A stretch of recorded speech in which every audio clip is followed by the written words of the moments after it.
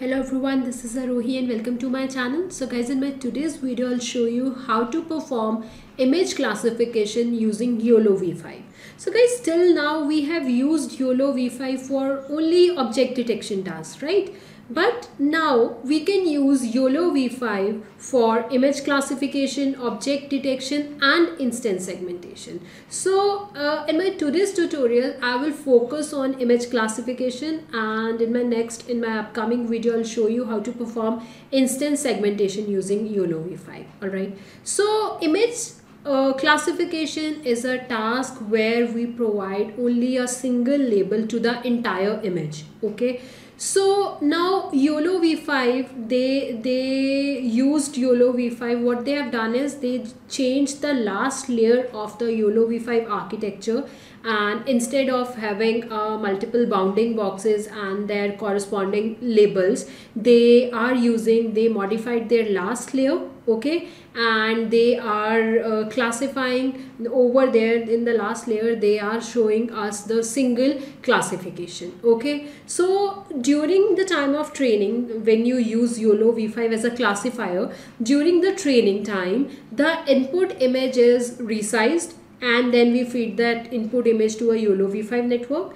and then the fully connected layer, which is at the the very last layer, we are using that for the classification task. And the loss is how we are computing the loss. So the loss function simply means the difference between the predicted label and the ground truth label. Okay, and once the training done, for testing the image classification model, we are following the same process. So we will resize the image first, and after that we will fed that image to the YOLOv5 network, and YOLOv5 is working as a feature extractor over there. Okay, and then there is a fully connected layer. The extracted features will go to that fully connected layer, and it will finally tell us the class. Okay, the final classification that image belongs to which particular class. Okay, so this is how YOLOv5 works as a image classification. Now let's see the practical implementation.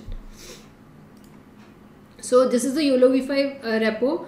If you'll scroll down, and here you can see, first let's see for the segmentation and the classification task over here. So now I'll show you my tutorial. So let me show you the data set. Okay, just a second.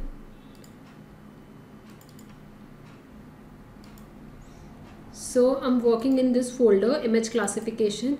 Inside this image classification folder, see, I have one folder with the name of custom dataset. In this folder I have my dataset. Let me show you my dataset first. Inside that train and validation folder, train folder will have a data which will train your model, and on this val folder, this is a validation data. Open the train folder. Now I am working on two classes, keyboard and mouse. I'm performing classification for these two objects. Okay, so inside a keyboard folder I have different images of keyboards, and here you can see that I have 661 images. Okay, and in the same way, inside this mouse folder I have the images of mouse, and you can see we have 660 images over here as well. Okay, now let's see the validation folder. Inside the validation folder, again I have two folders. Okay, so guys, these folder names are your class names. Okay, and let's suppose if you have 10 different classes. Okay, so you have to create 10 different folders, and one folder will have the images which is related to one class. Okay, so this is how. So in my case I have two classes, so that's why inside those folders we have the related images. So this is my data set. So this folder I have created. In this folder I have few images. On these images I will perform the testing after training my model. Okay, and this is the YOLOv5 repo. You have to clone this repo, and this is the Jupyter notebook. I have shared the link, GitHub link, in description section. You can get this Jupyter notebook from there. Now let me open this Jupyter notebook and show you how to work. So this is the Jupyter notebook. So guys, you need a PyTorch obviously, because this is YOLOv5 and YOLOv5 runs on PyTorch. So I'm using torch version this, and with CUDA 11.3, and you can see true means this torch is compiled with CUDA, and the GPU on which I'm working is the GPU. And then I am cloning the GitHub repo, YOLOv5 official GitHub repo. Okay, so this is the folder which you were seeing over here. After cloning, you will get this folder. Okay, so once you clone the folder, you need to enter into that folder, and then you have to install the requirements. Now our environment is ready to run the YOLOv5 model. So now let me open this GitHub repo, YOLOv5. Now guys, you can see that we have a classify folder and we have this segment folder. So this classify folder have model where the last layer is changed, okay, for the classification purpose. In the same way, inside the segment folder we have a instance segmentation code. Okay, let's open this classify folder.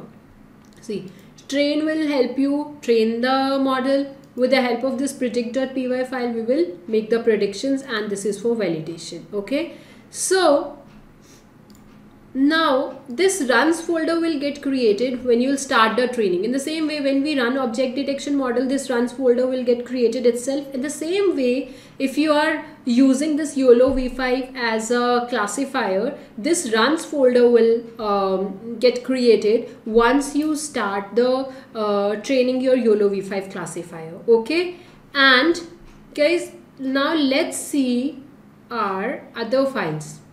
Let's go back to the code here, and you can see now we are training our model like this. Okay, so Python, from the classify folder we are using a train.py file. Okay, this classify folder have all the classification files. So we want to train the model YOLOv5 as a classifier, so that's why we are using a train.py from a classify folder. And then this is the pre-trained YOLOv5 classification model. So guys, we are not training our model from the scratch. We are using a pre-trained model and then we are fine-tuning it. Okay, so you can get this classification model from here. See, all these models are here, right? So this CLS means classification model. And in the same way, if you'll open this segmentation, so for this segmentation also, YOLOv5 N seg means segmentation models, and we are already aware about these models. These are object detection models. So now you can get 3 different kind of models from YOLOv5. For object detection, these are the pre-trained models, and for segmentation, these model names will end with this seg -seg, and for the classification models, model will end with this. Okay, so we are using the classification model, and now we have to provide the path of the data. Okay, so our data is in custom dataset folder, so I'm giving the path of that, and epoch I'm running it for 5 epochs only, and the image size I'm using is this. Okay, so once you've done the training, let's scroll down. Once your training is done, your trained model is stored at this location. Now let's see this location. Runs train class exp2, here you can see. And guys, inside this weight you can see best weight, so we will use this weight file to test our model. Okay, so now let's go back and let's see how to test our model. Now Python classify folder predict.py file. So we are working on a classification application, so that's why we are picking the predict.py file from classify. And the weights, you have to provide the trained weights, right? So we have trained our model to classify keyboard and mouse, so that weight file is present at this location, so we are doing that. We are providing the image size also. Now in this source means on which this is the path where your images are, on which you want to perform the predictions. Okay, so I have a folder with this name. Okay, so on those images we want to perform the classification. So let me show you that again. So these are the images. Okay, So once you execute this command, scroll down and the results are stored at this location. Now let's open this location and see what we have. So image classification YOLOv5 runs, predict this, and let's open all the images one by one. You can see the probability over here. 92% this is a keyboard and 8% this is mouse. Okay, in the same way here also you can see 5% is probability is this mouse and 95% is keyboard. In the same way you can see the result for all the other images. So guys, this is how you can run use YOLOv5 as a classifier, right? So I have shared the link in description section. You can get that Jupyter notebook from there and you can try image classification using YOLOv5. So I hope this video is helpful. Thank you for watching.